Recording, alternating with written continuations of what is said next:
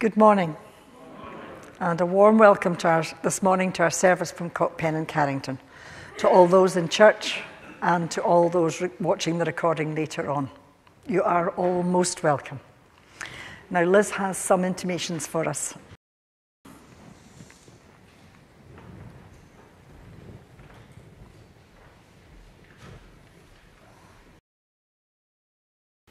Just a few. Can I just read the card first? It's from Anne Dixon, who says, "Dear Liz, very many thanks for the lovely flowers you sent via Wilma. They are still looking fresh and have been admired by my visitors from Germany, and I so much appreciate them. Thank you again and for your kind thoughts, and take care, Anne Dixon." So it's another satisfied customer. And can I just bring to your attention, next week in our hall, there's another Maker's Market. You may recall that there was a lady running the Maker's Market. I think we had 4 of them in the hall last year, which is quite an upmarket thing. It's not like our homemade stalls and re-knitted things and that. It's all good, but a great selection of things and well worth a visit, I could say. So I bring your attention to it next Sunday, the 28th, in the hall from 10 till 3. So that's not to say you've not to come to church. You've got plenty of time after it, so you can go up after it. And just to remind everyone once again, the articles for the Harvest edition of the Link magazine should be with the editors by Sunday, the 4th of August at the latest, earlier if possible. And finally, the Midlothian and Borders Churches Praise Evening at Loanhead Parish Church is on Sunday, the 11th of August at 7 p.m. However, there's a barbecue before it at 6 p.m. And so, as I say, the speaker is going to be Fraser Edwards from Innerleithen, Traquair and Walkerburn. So there's a barbecue there if you want to join in at 6 o'clock or at 7 o'clock for the praise evening. But could I just say that if anybody intends going, could they let me know? I'm especially talking about the barbecue part. It's for their catering. So that's the 11th of August at 7 p.m. Thank you.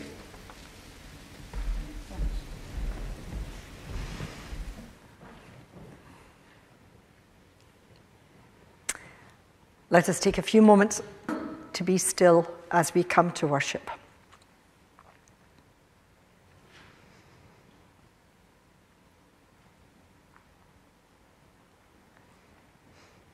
Our call to worship this morning comes from Psalm 33, verses 20 to 22.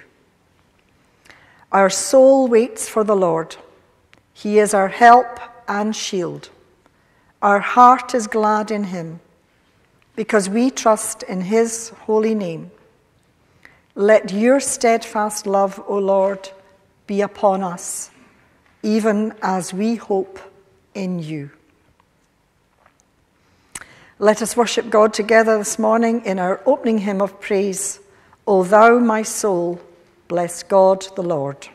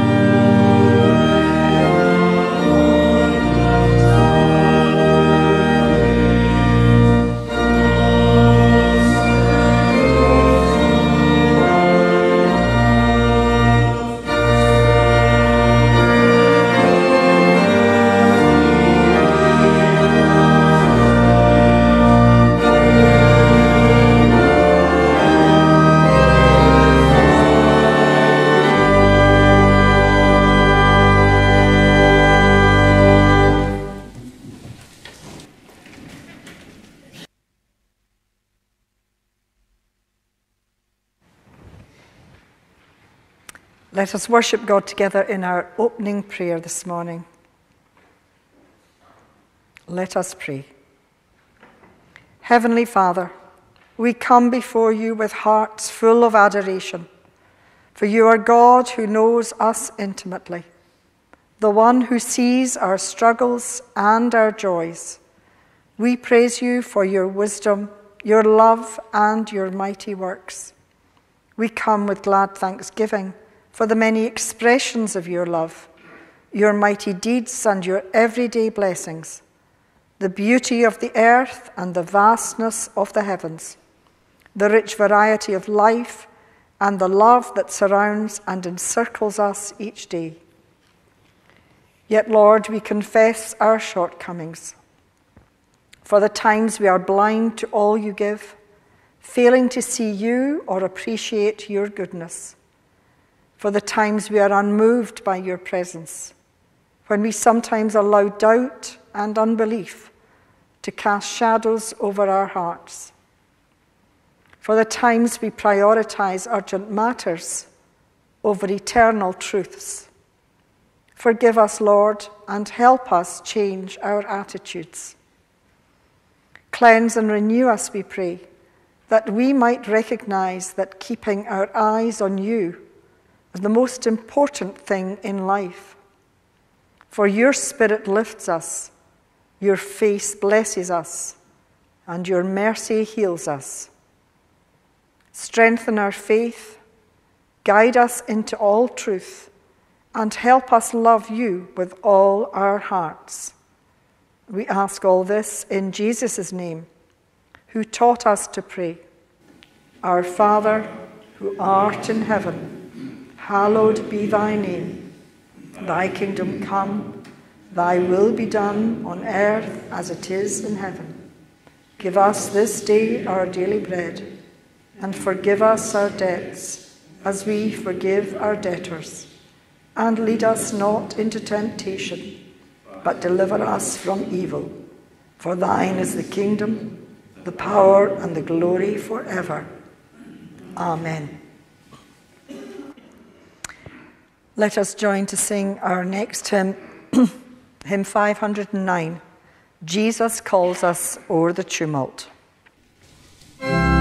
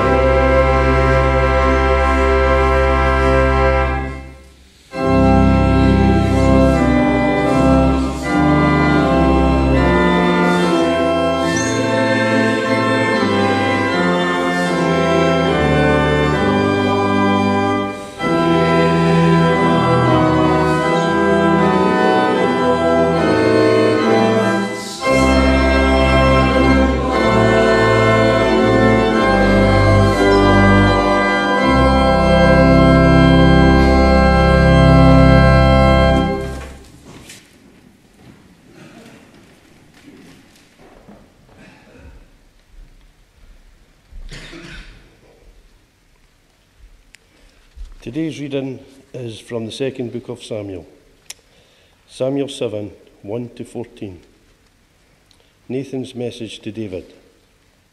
King David was settled in his palace, and the Lord kept him safe from all his enemies. Then the king says to the prophet Nathan, "Here I am, living in a house built of cedar, but God's covenant box is kept in a tent." Nathan answered, "Do whatever you have in mind, because the Lord is with you."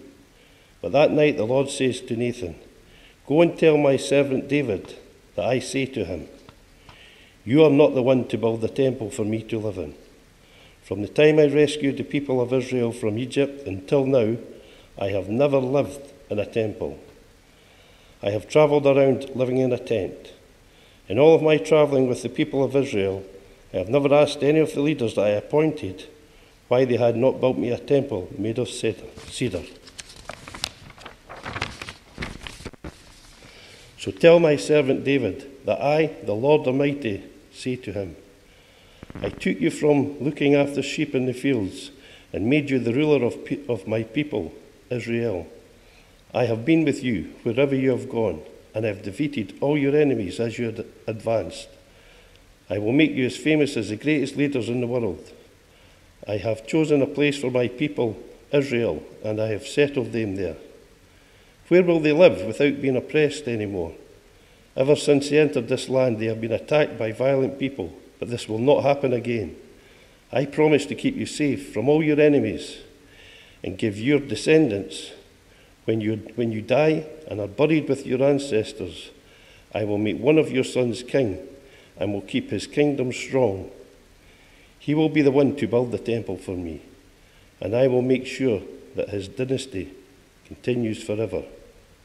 I will be his father, and he will be my son." The second reading is from the Gospel of St. Mark, Mark 6, 30 to 34, 53 to 56.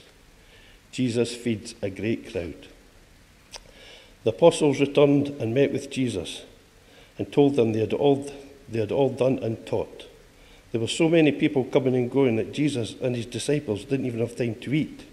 So he says to them, "Let us go off by ourselves to some place where we'll be alone and you can rest for a while."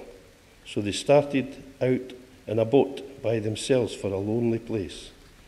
Many people, however, saw them leave and knew at once who they were. So they went from all the towns and ran ahead by land and arrived at the place of Jesus and his disciples.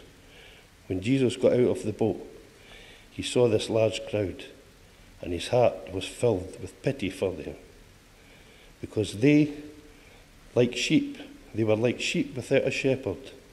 So he began to teach them many things. Jesus heals the sick in Gennesaret. They crossed the lake and came to the land of Gennesaret, where they tied up the boat. As they left the boat, the people recognized Jesus at once.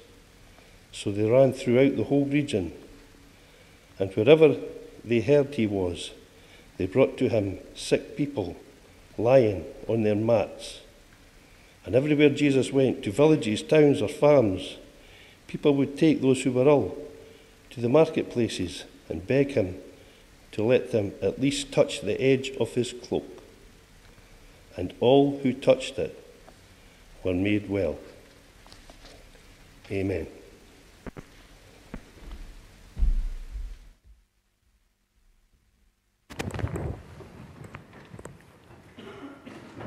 Thank you very much, Brian. Let us join to sing again hymn 601, "Look upon us, blessed Lord." Look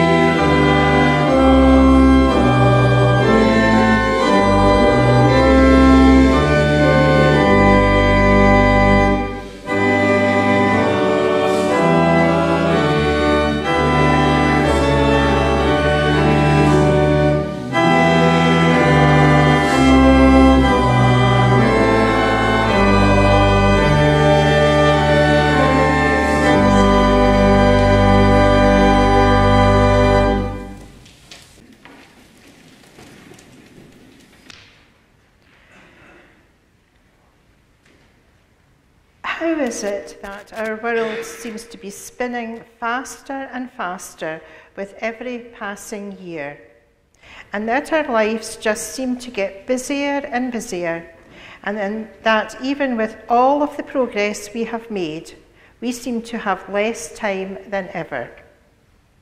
As you know, many of our modern inventions were created to give us more time. Dishwashers, for example, washing machines, microwaves, cars, and mobile phones.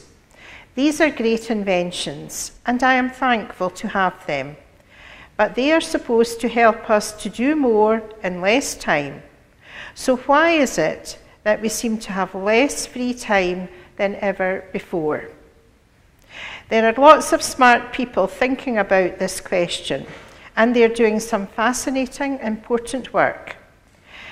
And there are no easy answers. The COVID-19 pandemic seemed to slow the world down for a little while, and now it is speeding up again. And with that in mind, this seems to be a good time to focus on the invitation that Jesus offers in today's Gospel reading to his disciples, to come away to a deserted place all by yourselves and rest for a while. The disciples had come back from their first mission trip, and they were excited, and they gathered round Jesus and told him all that they had done and taught. They were healing the sick and casting out unclean spirits and proclaiming the gospel. The demanding crowd were so insistent that they had no time even to eat. Is this not a description of the lives of many people today? Too busy to pause for a real lunch, young professionals munch on vending machine fare while working at their desks. Teens grab a bagel for breakfast on the way out the door to school. Parents and children drive through a succession of fast food restaurants between after-school lessons and sports activities. Commuters sip double lattes on the early morning drive, gnaw on baby carrots between meetings, and pick up takeaways on the way home. Toddlers graze on cereal pieces and other portable finger foods so that meal schedules need not control the timing of family shopping trips. Our busyness prevents us from gathering for family meals, and we may even forget that we enjoy stopping to eat together, especially when we find pleasure and fulfillment in many of the other activities that make up our day. The disciples were ready to do more to build on their success, but Jesus responded to their enthusiasm with this invitation to come with him to a deserted place on the other side of the lake, that they might have peace and rest for a while. Jesus knew that this rest was the most important thing that his disciples needed most. They have done important work, and now it was time to rest. Here we see what might be called the rhythm of the Christian life. For the Christian life is a continuous life going into the presence of God from the presence of men, and coming out into the presence of men from the presence of God. It's like the rhythm of sleep and work. We cannot work unless we have our time of rest, and sleep will not come unless we have worked until we are tired. It may well be that the whole trouble in our lives is that we give God no opportunity to speak to us because we do not know how to be still and to listen. But the rest which Jesus sought for himself and for his disciples was not to be. The crowd saw Jesus and his disciples going away. At this particular place, it was 4 miles across the lake by boat and 10 miles round the top of the lake on foot. On a windless day, or with a contrary wind, a boat might take some time to make the passage, and an energetic person could walk round the top of the lake and be there before the boat arrived. That is exactly what happened. And when Jesus and his men stepped out of the boat, the very crowd from which they had sought some little peace was there waiting for them. Any ordinary man would have been intensely annoyed. The rest Jesus so much desired, and which he had so well earned, was denied to him. His privacy was invaded. Any ordinary person would have resented it. But Jesus was moved with pity at the pathos of the crowd. He looked at them. They were so desperately in earnest. They wanted so much what he alone could give them. To him, he had compassion on them, as they were like sheep who had no shepherd. And he began to teach them many things. The rest led to the mission.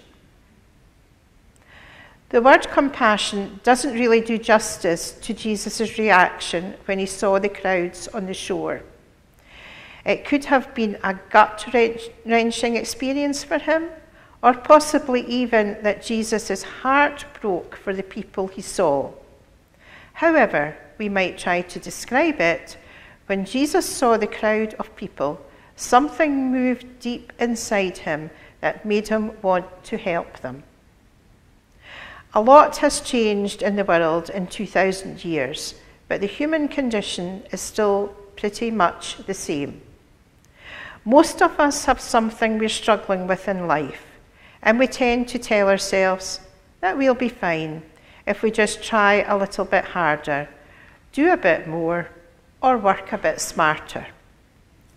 The great myths of our postmodern culture is that if we could just find our way through the mess, or if we could just be mindful of where we are, then we'll be okay. That sounds a lot like sheep without a shepherd to me. We're all doing our own thing, going our own ways, looking for greener grass to somehow make life better, more complete, more peaceful, or more of a something than it is right now. I wonder if Jesus still looks at us, sees us in our existential, wandering like sheep without a shepherd, and if his stomach still turns with compassion for us. What surprises me about this story is what Jesus did to help the people he saw. When people are moved with compassion, we might expect them to make a financial donation to a worthy charity, cook someone a meal, or do something else just as practical. Jesus didn't do any of these. Instead, moved with compassion towards this crowd of people, he began to teach them. I wonder exactly what Jesus said to the crowd that day. All we can really do is guess, based on what Jesus had already been teaching in Mark's Gospel. Maybe he taught them about the kingdom of God, which comes to us in the most unexpected of ways, making the first last and the last first. Maybe Jesus taught about the presence of God, not with the rich or the powerful or the beautiful, but with the humble, the poor, and the needy. Maybe he taught them to find grace and peace and rest in his presence with them, instead of the constant pursuit of doing more, doing better, or doing anything. Maybe he taught them that heaven isn't just a nice place we go when we die, but it is the reality we live in now through faith in a truly present and perfectly loving God. Maybe Jesus taught them that the kingdom of God isn't out there somewhere, but it's here, made real in all the flaws and imperfections and struggles and shortcomings of a community of believers who are gathered by the Holy Spirit as the living, breathing body of the living Christ in the world. And maybe he taught them to turn away from trying to work things out for ourselves and to turn to him, to trust in him as the one who has everything we need for life in this world and the next. What if Jesus wants to teach us this new way of life, the way that he taught that crowd all these years ago? Because listening to the teachings of Jesus and trusting them to the point where we live like they're true can really make a difference to our lives. At the end of a long day or a busy week, it's easy to see people who want more from us as a nuisance or a bother. Our natural reaction can be to tell people to leave us alone, to look for some me time, or to want to hide until it all goes away.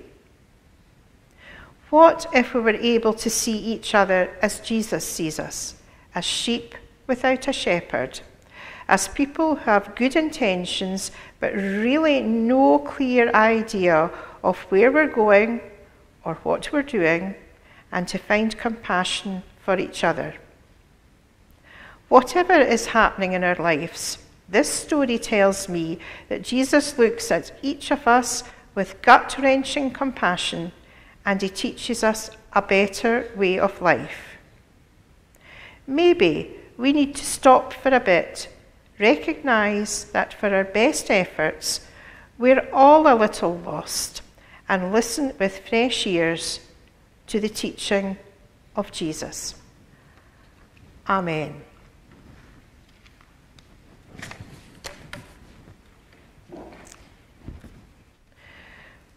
We join to sing again, hymn number 348, Praise the One Who Breaks the Darkness.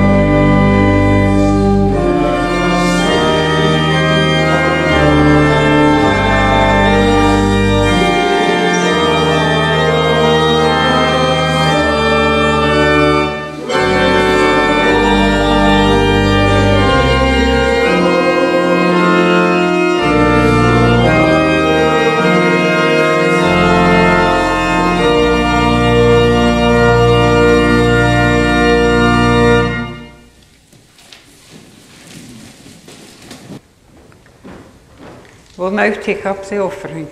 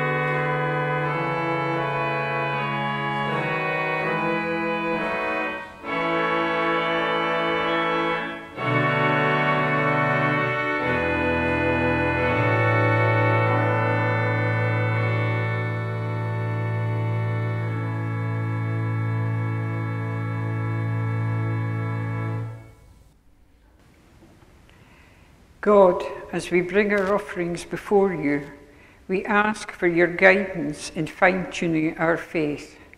Help us to trust you more deeply, to step out in faith and to follow where you lead. May our givings here today and by other means be an expression of our growing faith in you. Amen.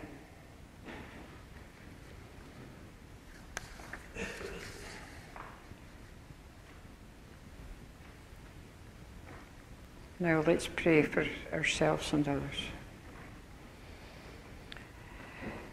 Gracious God, as we journey through July and summer is upon us, and rumours of sunshine prove to be doubtful, we give thanks for the life-giving blaze of the sun pouring over the world, bringing warmth and growth and well-being.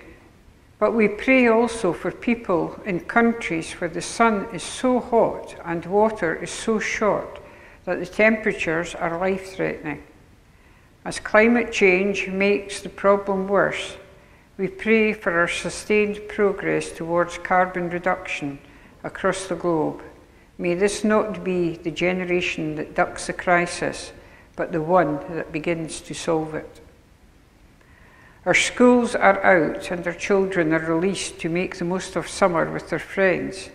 We recognise the importance of social media to younger generation in particular, and pray that while claiming the benefits of an online world, they may be kept from unhealthy addiction to it. Help them to sustain healthy relationships and be resilient in the face of cyberbullying. At this time, for some, hearts are heavy and heads hang down. Encourage those who are facing hard times, difficult decisions, problematic relationships, or uncertain health. Touch their lives with hope and assure them that nothing can separate them from your love. In church, summer activities and programs slow down. May this slowing down be a gift to us all. Help us to refocus on you at the centre of everything we enjoy. You can come in, you who came in Christ that we might have life and have it abundantly. Remind us why we come to church, so that we love both you and our neighbour more fully. We acknowledge that our church faces change and challenges, and so we pray for guidance, wisdom, unity, and grace on us all. We rejoice that we belong to one church, one faith, one Lord. In our rejoicing, we bring to you our sorrow and concerns over the various wars and conflicts afflicting the world, which you made and love. The greed, violence, and horror which we inflict upon your good world weighs heavily on our hearts. We cry to you for the humble poor of Israel, Palestine, and Gaza, amid the grief, pain, and privation which they face. We ask that you will move the hearts of people in power to seek ways of reconciliation and peace, compassion, and respect. We think with horror of the ways in which the Russian invasion of Ukraine has deprived so many of life and livelihoods, homes and hospitals. We pray that you will remove from power the regime in Russia and let the voices of truth and righteousness be heard and followed. Bring a lasting and just peace and spare us from the awfulness of nuclear war in our time. Hear us too as we ask for peace in countries like Sudan, Nigeria, and Yemen. We ask that you tend the sick, refresh the weary, sustain the dying, calm the suffering, and pity the distressed. And now watch, dear Lord, with those who wake or watch today, and let your angels protect those who sleep. All this we ask in the strong name of Christ, through the Holy Spirit. Amen.